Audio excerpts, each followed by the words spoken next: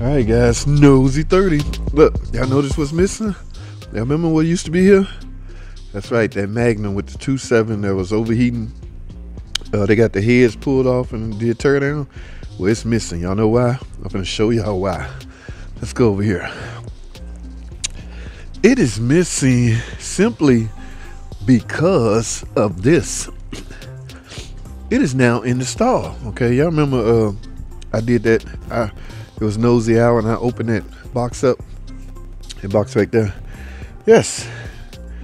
This, ladies and gentlemen, this is a new engine? Yes, this is a new engine. That's kind of dirty right there.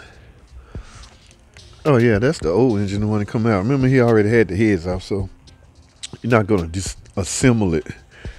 I don't know, I think we have to assemble it in order to turn it in, but they got it in, guys. I told y'all this was gonna be easy simply because there was no heads on this car. So you just simply wrap a chain around here, disconnect from the flywheel, jack up and out. All right, so that's where we stand on this one. They had already disassembled the yeah, guys, I used to do these. I'm gonna tell y'all a little history on this water pump. Yeah, you notice the water pump is in the chain oiling, cooling area. So in the event this water pump leak, there's supposed to be a weep hole that go outside the block. But what if the water pump was rupturing inside? Okay, what if it just come apart the house, especially them cheap water pumps? That's why you should never use aftermarket cheap water pump, guys, because when they fail, they can cause catastrophic failure. So even with Mopar water pumps, they will come apart internally, so coolant would get in. And of course, if coolant drop from here, this water pump housing end up, that's the oil pan gonna be down there. Coolant end up in the oil. You see that, you're gonna naturally think you have a blown head gasket, right? Exactly. So that's what a lot of it was going on. And even these was leaking just periodically out of the blue, just leak, and it would, customers keep driving and eventually sludge will build up. It's already aluminum, so that's I can't get over there. I want to show y'all that physical, the actual weep hole. Where's this weep hole? It's gonna be hard to see. The thermostat go here, but the weep hole, I don't know what a weep hole. I can't see it with it down like that. All right, but yeah, you got it in, and it should fire it up tomorrow, man. This is fairly real. I used to pop these in like it ain't nothing. In fact, the last one I did, watch this video right here. The one I did was a major sludge. It was a 300, similar, majorly sludge. The customer bought that engine cash. He really loved that car. He wanted to keep his car. He bought an engine. I installed it. That's the one I had a hard time getting the valve covers to clean up, because sludge had built up all in the valve cover. But yep, that's the old engine, I guess. Yeah, we got to box it back up. Remember I told y'all we had to, see, you ain't gonna need none of this. So he will, however, have to put the head back on the block and turn it back in as a long block.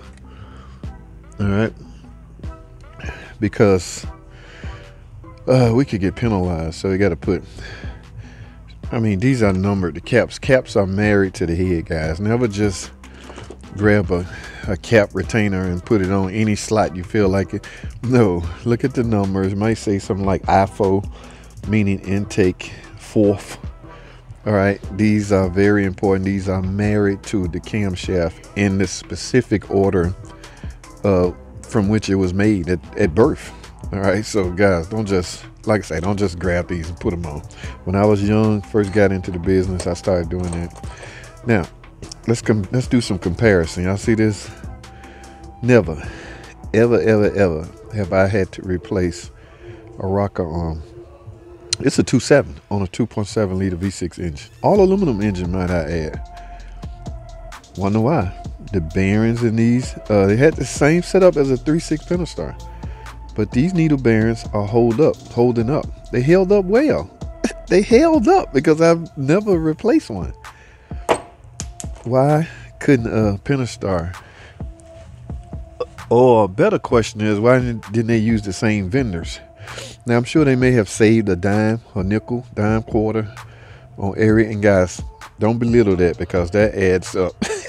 That could really, really add up. But this is an older model, and of course the Pentastar is newer than this. Why are we having problems we should have had back then and learned from that, and now we're okay? Now, the revised rocker arms in the Pentastar are of better quality. Maybe they got back with the same vendors. I don't know, I'm speculating, but I just want to say I have never replaced one of these for ticking. This is a 2.7 liter engine, time and chain, just like the Pentastar, time and chain operated. All right, it's not Pentastar is dual overhead cam. Guys, I can't remember if this is this 2.7. Yes, it's dual overhead cam. There's two cams on each cylinder head. In fact, let's go over here, guys, because I guess my whole shop walk around gonna be pertaining to this. Why not? That's a good topic. Yes, this the heads. They go on at 2.7. Here's the dual overhead cams set up. Okay, like I say, he's gonna put these back on the block, both the head block.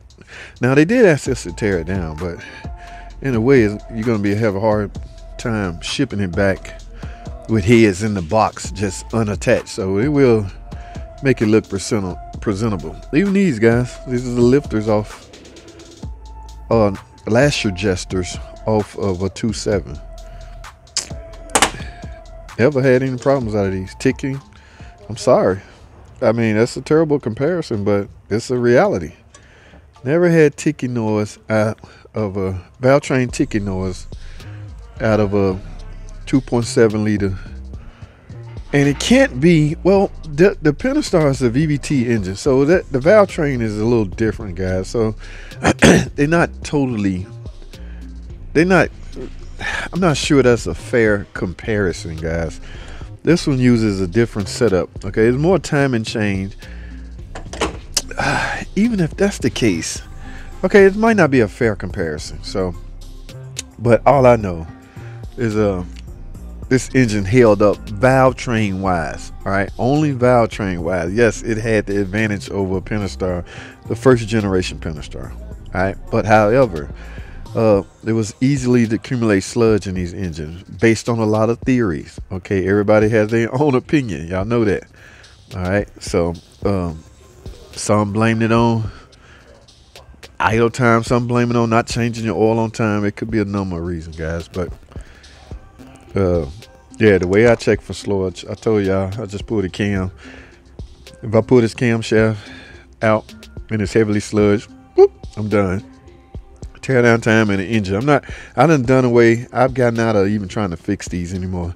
In fact, at the job, they won't let us repair them anymore. Any kind of internal problem, engine. Okay, I think the manager's been burnt way too many times. So guys, that's it. That's all I have, man. This will be done tomorrow.